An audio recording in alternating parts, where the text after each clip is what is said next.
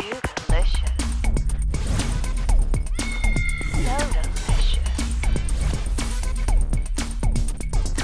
What's up, Brian Tong here with all that Googleicious. It's everything Google that we can pack inside of a show. The OnePlus 2 is the Android phone with the biggest buzz right now, especially since they continue to announce each new feature one by one.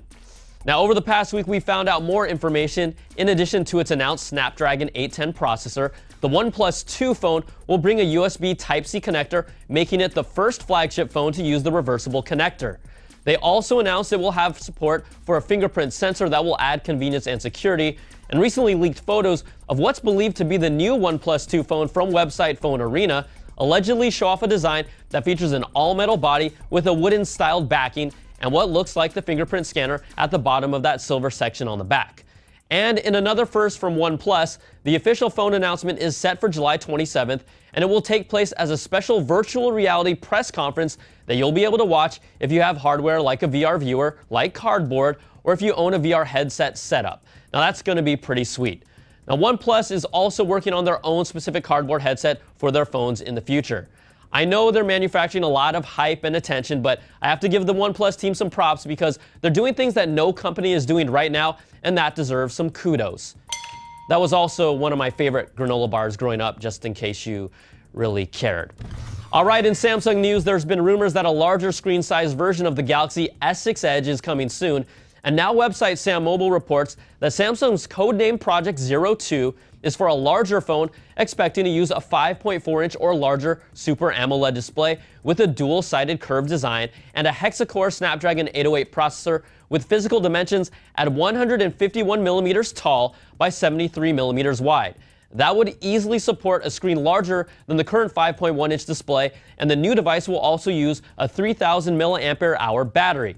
It's currently being called the Galaxy S6 Plus. That could change, but an official announcement is coming soon.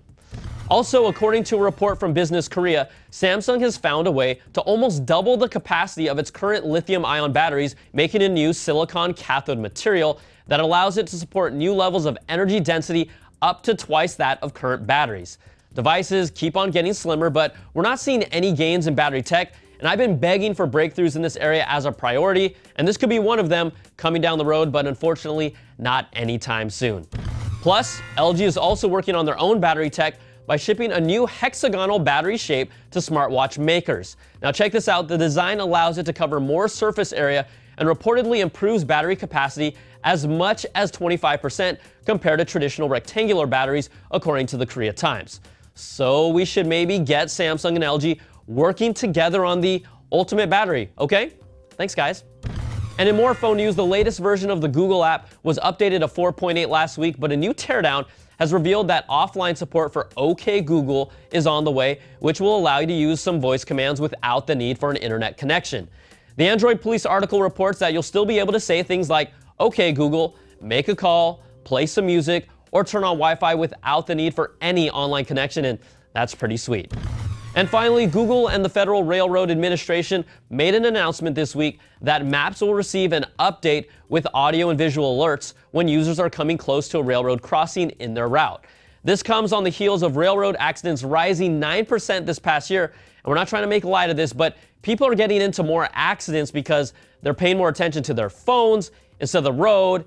And now it's our phones that are going to have to tell people to pay attention.